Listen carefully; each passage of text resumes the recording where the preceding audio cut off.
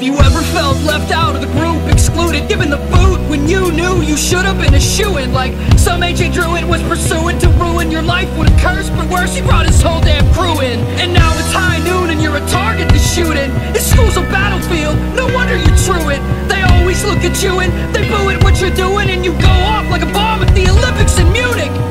Nah, you're just an extraterrestrial, less than respectable. You'll never get the girl. You're just a jester at the festival. I guess it's acceptable to peck your head with vegetables and kick you in the testicles, and best of all, let you know that you're a filthy dog and you'll never get best in show. So why the abuse? Cause all a bully needs is a fucking excuse. Astro, no. What you know about rolling down in the